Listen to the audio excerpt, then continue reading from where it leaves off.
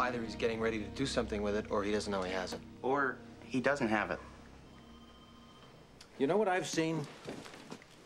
I've seen killers walk free because the eyewitness was an alcoholic.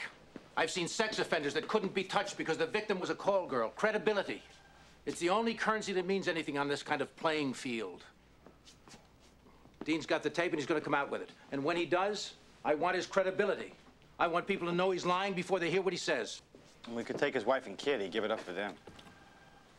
We'd have the police and the FBI all over this in 24 hours. Put taps on his 20 most frequently called numbers, and let's get into his life. The union situation has mob written all over it. And he's definitely vulnerable on Rachel Banks. I want to know about his wife. I want to know about his parents. I want to know about his gambling problems, his urine samples, his porno rentals. I want to use every means possible to get what we need. Because this little son of a bitch is not going to be the final chapter of my life.